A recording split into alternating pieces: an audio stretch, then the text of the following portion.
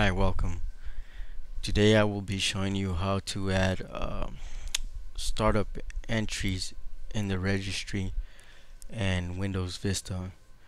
So let's go ahead and start. First thing I'm going to do is go to our registry. Just make sure you type in regedit or regedit and hit enter.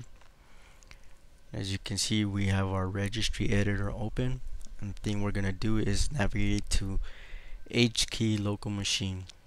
So let's go ahead and expand that. Then we will go down to our software and we will expand that as well. We'll navigate all the way down to Microsoft. Where are you at? There you go.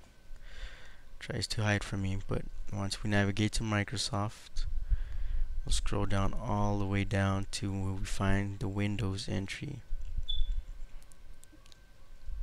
And there we have it. We're going to expand that as well. Navigate to current version and expand that as well. And we will scroll down to our run. Right here in our run, we will right click and we'll click new. And in this case, we will add a string value. And this one we'll call it disk cleanup. I'm going to hit enter. What I'm going to do here is double click on it, and I'm going to add the directory where my file will be located. In this case, I'll type it in as my C drive in my Windows directory, and inside my system 32, and the name of the file, which will be disk cleanup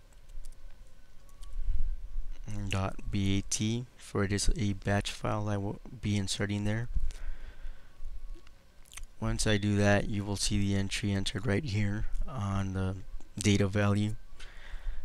So let's go ahead and get that file over to our system 32 before we proceed any further. So let's go ahead and enter our run prompt and enter system 32. And what I'm going to do is get this puppy over here on my desktop called disk cleanup and place it there. Once you do that, that file will automatically execute upon boot, and what it will do is just clean up my my computer of all the unnecessary junk it doesn't need. But this is just one example that shows how to add startup entries in the registry, and I hope you've enjoyed this video and learned something from it. I thank you for watching, and I'll see you next time. Goodbye. Thank you.